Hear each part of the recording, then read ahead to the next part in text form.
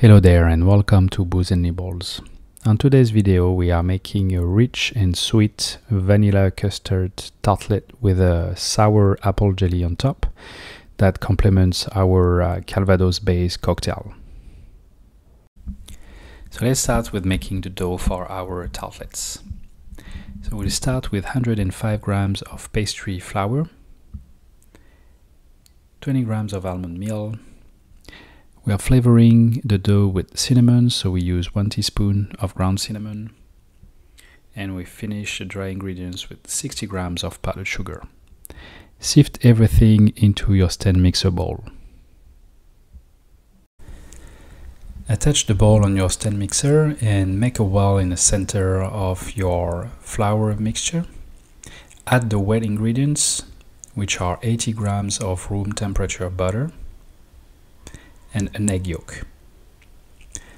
Start mixing on low speed and add a teaspoon of cold water to help the dough get together, and mix until all the ingredients are fully incorporated.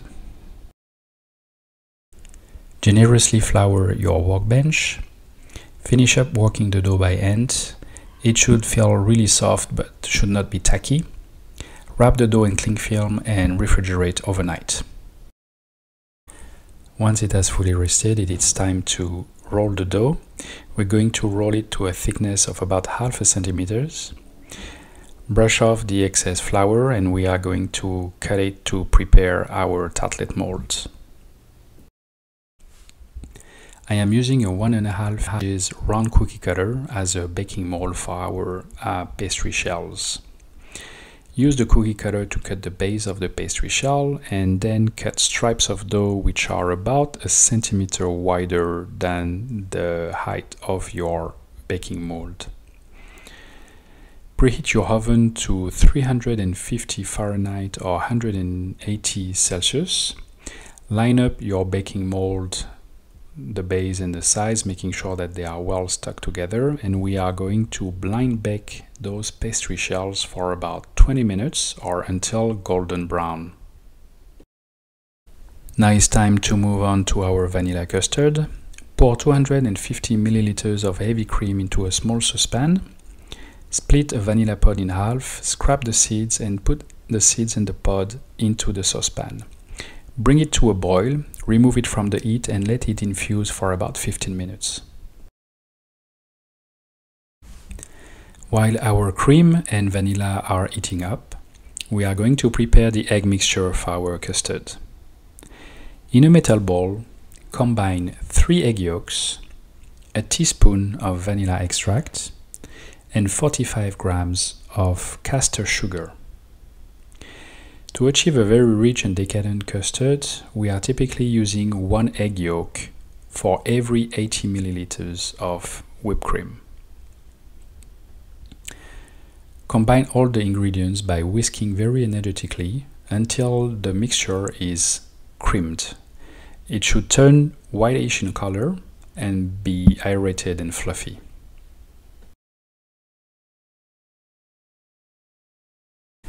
Now that our cream has been infused and our eggs creamed, we are going to temper the egg yolks.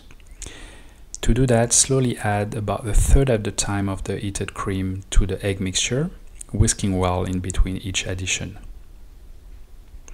Once the cream is fully incorporated, return the mixture into a clean saucepan.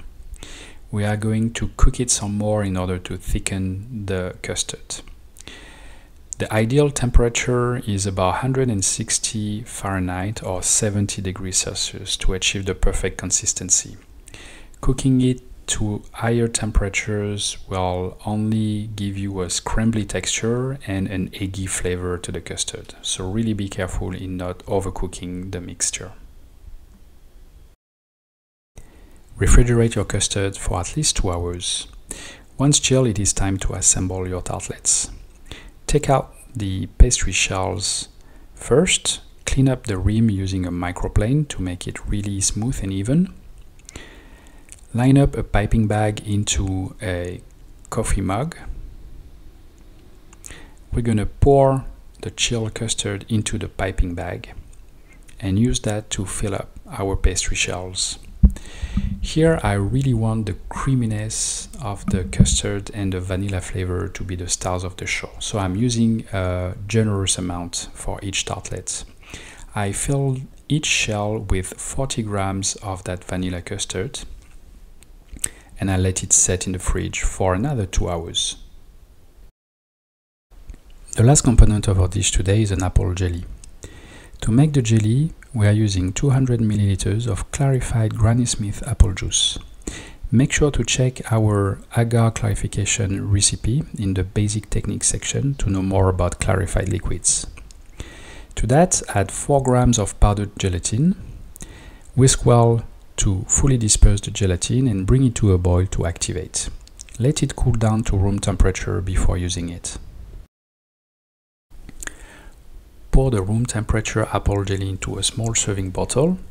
That will make the layering work much more easier to perform. Take out your pastry shells from the fridge. By now the vanilla custard should be nice and set. Using the small serving bottle, layer a half a centimeter thick layer of apple jelly. Return the pastry shells in the fridge to let the jelly set for another 1 hour at least. The tanginess of the Granny Smith apple will balance really well the richness and the sweetness of the vanilla custard to make that dish overall very well balanced. To unmold our tartlets, gently heat up the sides of the ring mold using a blowtorch. It should come off fairly easily. Still using the blowtorch, quickly heat up the jelly on top of the tartlet to give it a quick shine. Here you go guys, those are our vanilla and apple tartlets. I hope you like them. Don't forget to like and comment below and we'll see you next time.